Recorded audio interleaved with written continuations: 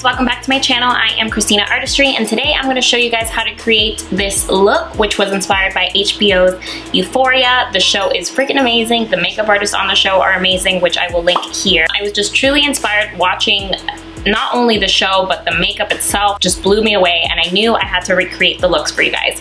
I went ahead and asked you guys on Instagram which one of the 3 looks you guys preferred me do, and you guys chose this guy right here. I love this one, so I'm kind of excited that you guys chose this one because this is the one I wanted to do. This is from Maddy's character, which she is a baddie. She does not give a yeah, so if you guys want to learn how to get this look, just keep watching.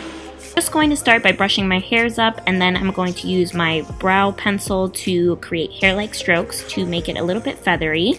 I'm also going to apply my primer and then my colored gel right on top. This is going to create a very feathered, wild look.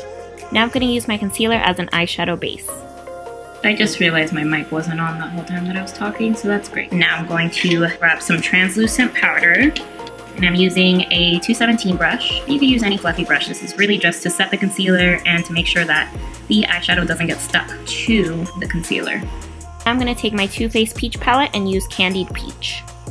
It smells so good. And I'm just going to pretty much buff this out all over the lid, making sure there are no rough edges and giving us a nice pink base. What I really love about the makeup on this show is how it's not super precise. Although the liners are precise, but it's not about making everything perfect. It's more about having fun, and it's really just about creating and expressing yourself, which is, I think, important at that age. And it's kind of what you tend to forget to do with makeup these days. So it's really nice to see that they really had a lot of fun with the makeup on the show. I take a little bit of Georgia from the same palette to kind of give us a cooler pink tone, and I'm doing the same, just applying it all over the lid.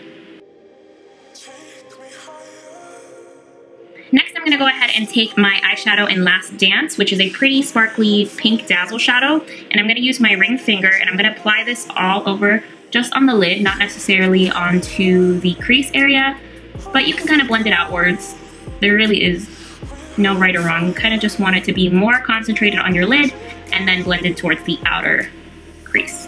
So Maddy always wears an eyeliner, and according to the makeup artist, they didn't really use a lot of actual liquid liner. They used more eyeshadow, so that's what I'm going to go ahead and use. This one is called Frock Talk, and I'm going to go ahead and dip an angled brush into Frock Talk.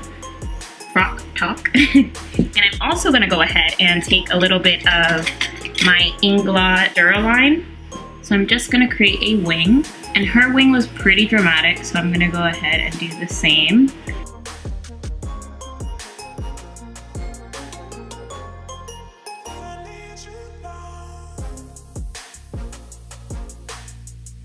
Pretty.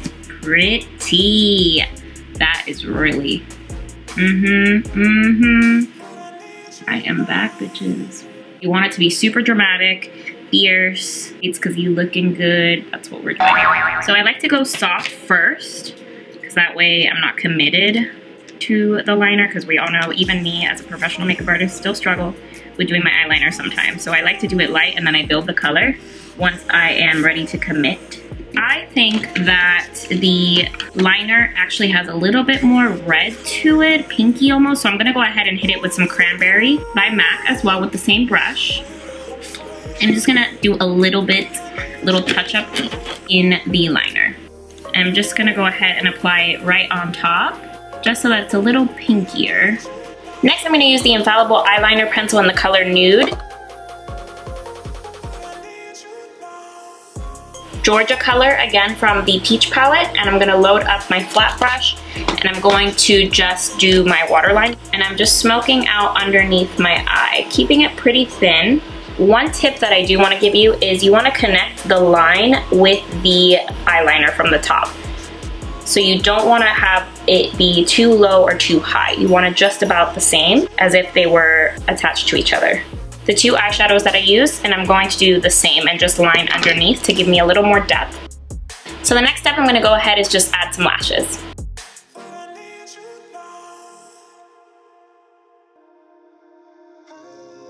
Working on the skin a little bit more than I already had. So I'm going to go ahead and take a little bit and go pretty close to the waterline.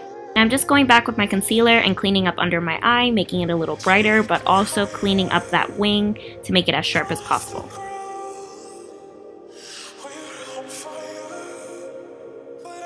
Now using my MAC contour palette, I'm going to apply the darkest shade and just bronze up my face.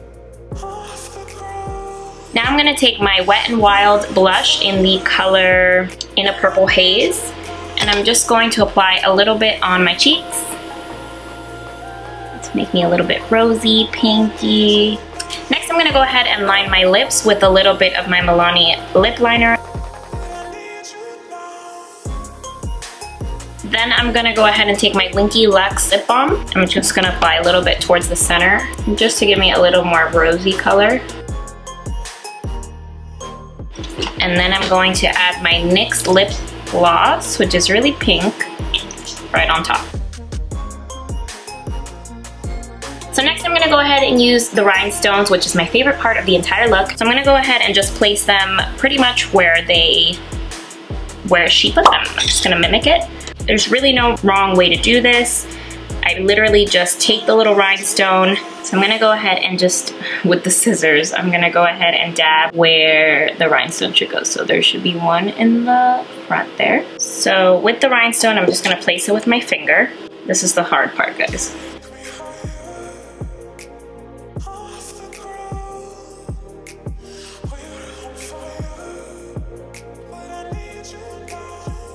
Looking really good, really pretty. So next I'm gonna go ahead and do the same thing underneath my eye, and I'm just going to place 3 rhinestones underneath.